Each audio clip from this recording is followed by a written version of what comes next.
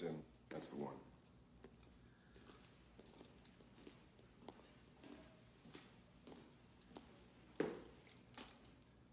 I'm Deacons. I was, thinking about maybe setting up some kind of trust fund for my kids' educations. Oh, I see. Well,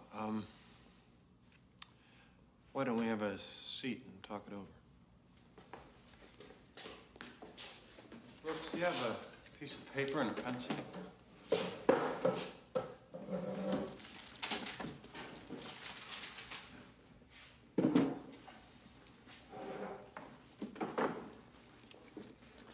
Thanks. So, Mr. Deacons. And then Andy says, Mr. Deacon, you want your sons to go to Harvard or Yale? He didn't say that. God is my witness.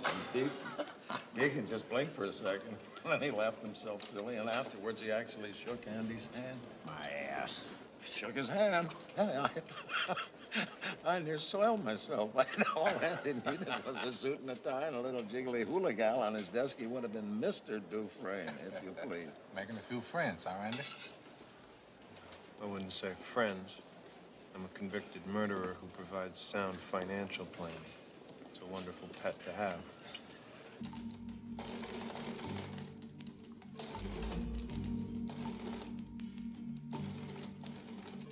The following April, Andy did tax returns for half the guards at Shawshank.